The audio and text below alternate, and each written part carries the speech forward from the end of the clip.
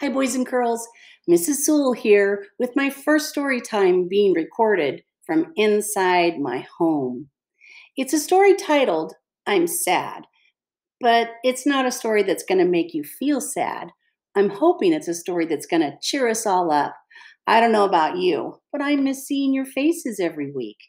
So it's a funny story, and I hope you're going to enjoy it.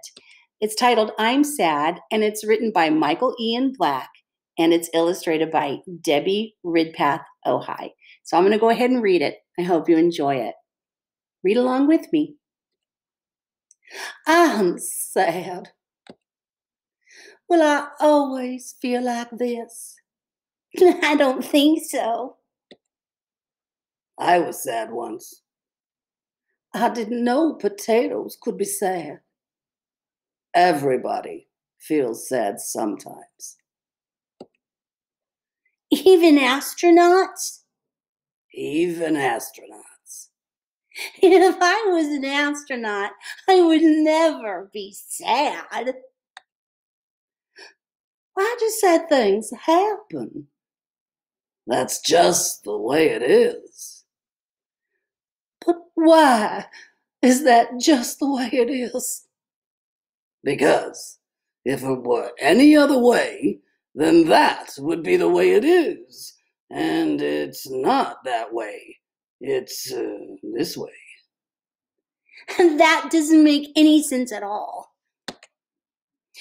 Sigh. Sigh. Sigh. Flamingo, I think you need some good old-fashioned cheering up. Yeah, I know what cheers me up when I'm feeling sad. What? What? Ice cream. Flamingos don't eat ice cream. Potatoes don't eat ice cream. I know what cheers me up when I'm feeling sad. What? What? Dirt! Hockey. Dirt. Jungle adventures. Dirt. Spy stuff. Soil. Dirt and soil are the same thing, potato. Thought maybe I'd fool you. I'm still sad. Maybe it's okay just to be sad. Why would that be okay? Sometimes when I'm sad, it feels kind of good to let myself be sad. That's weird. Will you still like me if I'm sad again tomorrow? I don't like you just when you're happy. I like you all the time. When you're sad or angry or bored or anything else. What about you, potato? Will you still like me if I'm sad again tomorrow? I don't even like you now.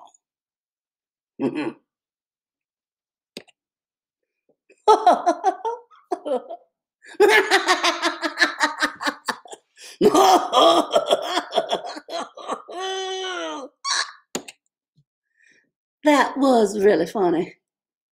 Do you feel sad still? I still feel a little bit sad, but I also feel a little bit better.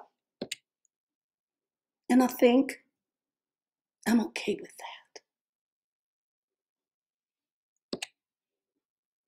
I'm sad. Well, I'm not sad. Not anymore. And I think I'm going to go eat some potatoes. Well, maybe not. Boys and girls, there's so many things that you can do if you're feeling sad.